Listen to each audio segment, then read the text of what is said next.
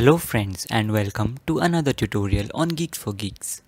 In this video, we are going to understand the program which checks whether a given floating point number is an even or odd.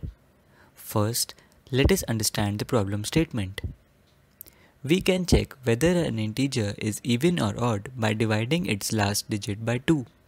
But in case of a floating point number, we can't check a number is even or odd by just dividing its last digit by 2. For example, 100.70 is an odd number but its last digit is divisible by 2. So let us see the approach. We start traversing a number from its LSB until we get a non-zero digit or a period.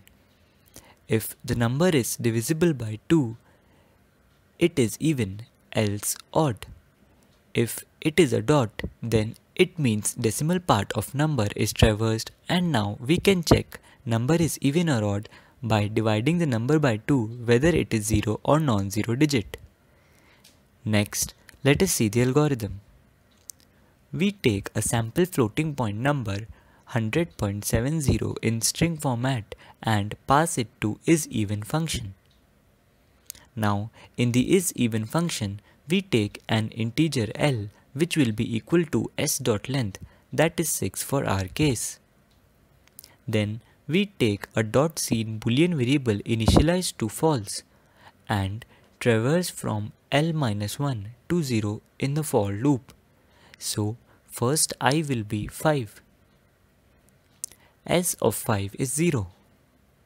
Next, we check if s of I is 0 and .seen is false in the first if condition. As both are true, the first if condition gets satisfied and we continue iteration in the for loop. So I will be now 4.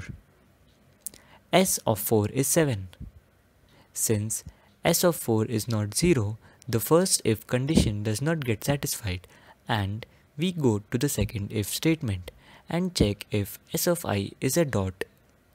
As it is not, we go to the third if statement and check if the integral of s of I is divisible by 2. As 7 mod of 2 is not 0, the if condition does not get satisfied and we return false. So this floating point number is odd. With this, we come to an end of this tutorial. For any doubts or suggestions, please leave them in the comment section below. Thank you for watching.